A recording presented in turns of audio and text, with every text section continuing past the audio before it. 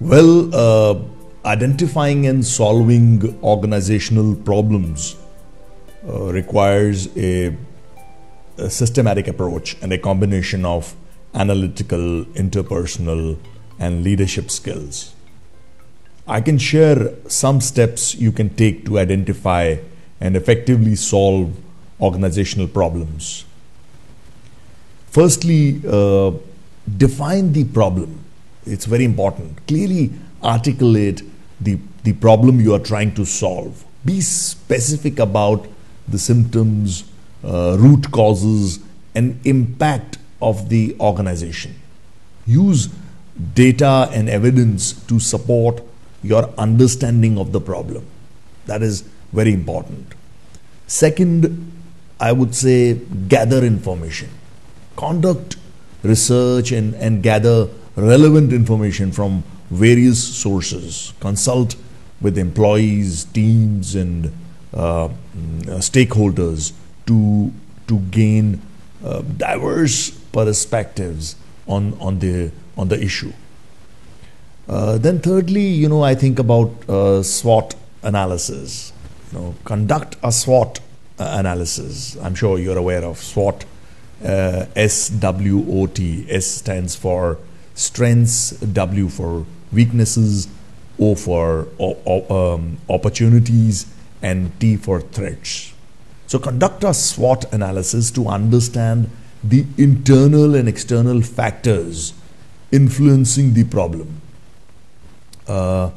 Then, root cause analysis. That's also very important. Identify the underlying causes of the problem using techniques like the I've read about the 5 whys or fishbone diagram, Ishikawa fishbone diagram. Focus on addressing the root causes rather than just treating symptoms. So these 5 whys or fishbone Ishikawa diagram, you can get some information on Google about the same. Then you can prioritize issues, because that is, I would say, very fundamental to most of the problems solving mechanisms. Determine which issues are most critical and prioritize them based on their impact on the organization's goals and objectives. Collaborate and communicate. Involve key stakeholders, employees, and teams in the problem-solving process. It cannot be just a unilateral process. It cannot be done solely by one individual. So key stakeholders have to be involved, and employees and teams as well. Communicate transparently about the problem, the steps being taken, and the expected outcomes.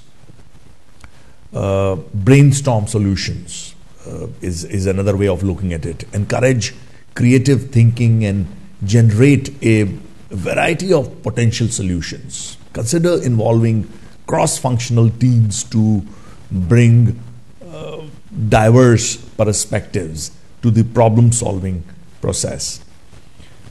Then, I also think about evaluate options.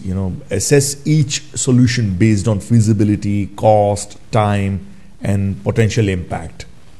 Consider short-term and long-term implications of each of those options. Implement solutions. Develop an action plan for implementing the chosen solution. Clearly define roles and responsibilities for team members involved in the implementation. Then, monitor and evaluate. Regularly monitor the progress of the implemented solutions. That's very important. Collect feedback and data to evaluate the effectiveness of the solutions. Finally, adjust as required or needed.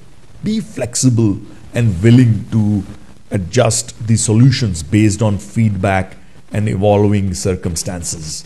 continuously improve processes and adapt to changing organizational needs. Beg your pardon. Adapt to changing organizational needs.